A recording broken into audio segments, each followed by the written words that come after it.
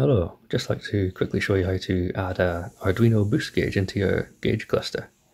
So this I've inserted right into the gauge cluster of a Volvo 740, and it's just a small 128 by 32 screen. You can get fancier, larger screens. I should also say that there's lots of videos on YouTube with nicer screens and so on, so you can kind of improve it to your heart's content. In my case, I've set it up with a sort of welcome screen as well. Sort of a gimmicky thing, but if I press the reset button here, you'll see it comes up with 740 turbo to begin with.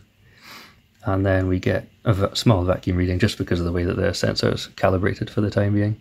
And you can see that this small screen is easy to read for what it is. And being OLED, it's very high contrast.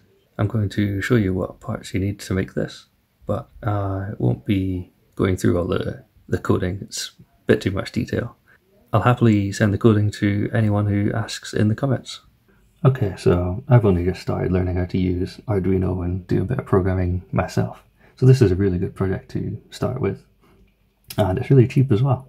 So I'll link these parts below and give you some descriptions. You're going to need Arduino Uno or Nano. Careful of knockoff boards. Normally you can get knockoff boards to work by just downloading a driver, but this one gave me some issues. Gonna need an OLED screen, that's a 128 by 32 screen, and pressure sensor, so this is a MPX5700AP sensor.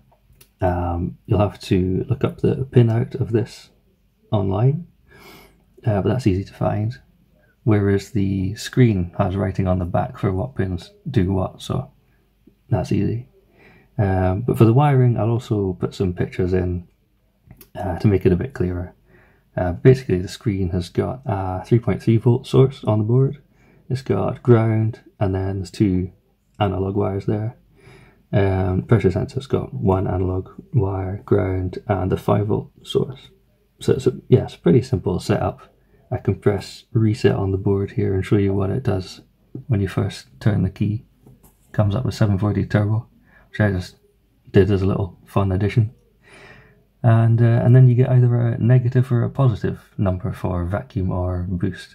And there's an update rate there, which you can set to your own choosing. It's pretty fast at the moment.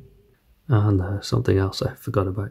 You need a 12 to 5 volt DC converter, because the V-in pin on the Arduino board doesn't like sustained voltage above 12 volts. It probably wouldn't be a problem, but since cars run above that, about 13 to 14 volts, it's a good idea just to protect the board from spikes.